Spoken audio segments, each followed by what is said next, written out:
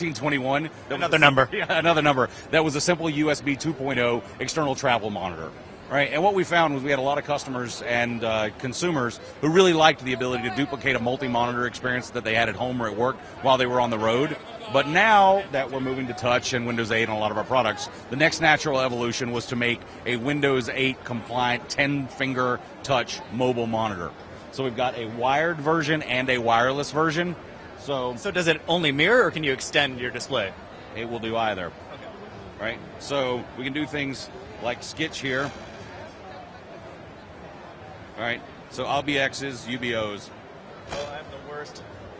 No, that's touchscreen. Oh, what? All right, so X. Uh-oh. Getting down to the wire here. Your X's are so much prettier than my O's. Right, so that is in mirrored mode, but we can also go here, second screen, and extend. Right.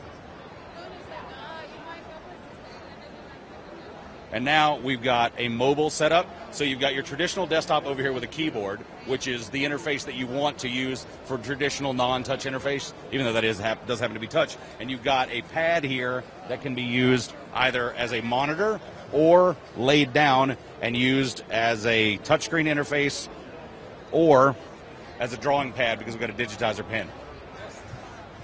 Well, very cool. Thank you so much. You're very welcome. Have a great night. Sure, thank you.